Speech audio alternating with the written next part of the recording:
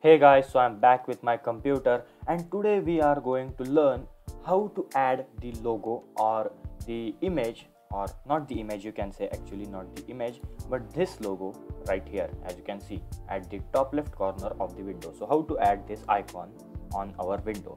So here I am going slowly with TKinter. I am showing you how to do step by step all those things, how you can do, how you can customize window size and all. But now in our further videos we will go and we will dive deep. So up to this video we were learning some basic customizations of the window, showing some text, which are the basic things.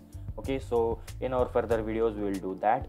Okay, so with that said, we have this code from my previous video. If you haven't watched it yet, then you can find the link of that video in the I button now, and you can also find the link of Python programming playlist in the description below. So with that said, now let us continue, and now I will delete all these things. Okay, I don't want all of that mess here. So we have root is equal to tk, which is the initialization. Then we have root.main loop, and as you know, we write everything that we want to do with our Kinter in between here. So here I will create root.geometry. So first we will set the geometry, let's say 300 or 400 by 400. Okay, so we have this 400 by 400 window. Now here I will use root.icon bitmap, and here I will pass the name of that image. But currently I don't have any icon installed. So now let's head over to this. Let's open our browser and let's search for .ico icons, and here you will find this free icons, png, ico, icns and vector files. Okay, so you can find this link icon-icons.com. simply head over to this website. Now here you can search for what logos do you want. So let us go with coding here. So here, as you can see, we have these logos, and I think this logo is good, so I will go and click on this. Then I will close this ad, and you will see some ads because this is open source website, this is free website, and that's why you will see ads. Now here you have several options like png, svg, icns, but we want this ico. So simply download this ico or svg. Okay, so let us download this svg, and here we'll wait to download for our download to start. Now we have our download here completed.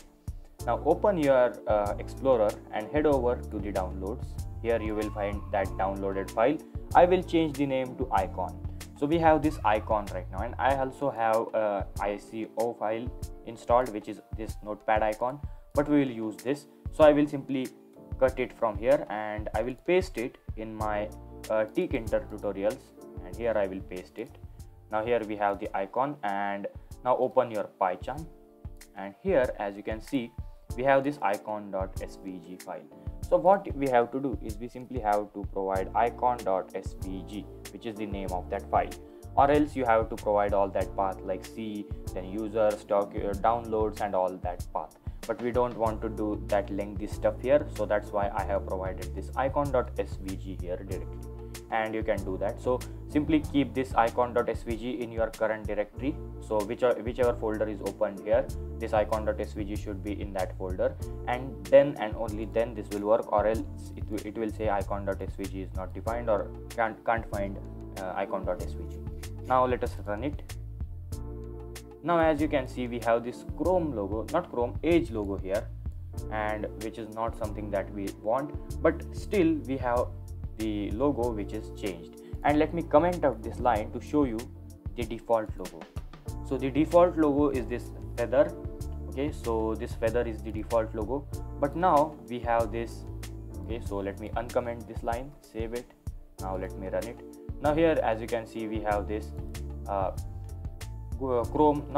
Edge, Microsoft Edge logo, so which is not something that we want because this is SVG image. We are facing that problem. But now let us try the same with the ICO image.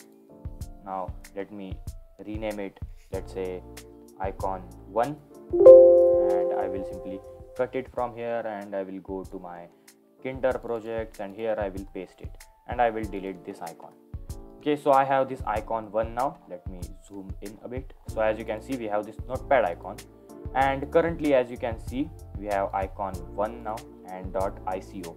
As you can see, we have this file here which is icon1.ico. So we'll use icon1.ico. Now we will save it, and here now let me run it.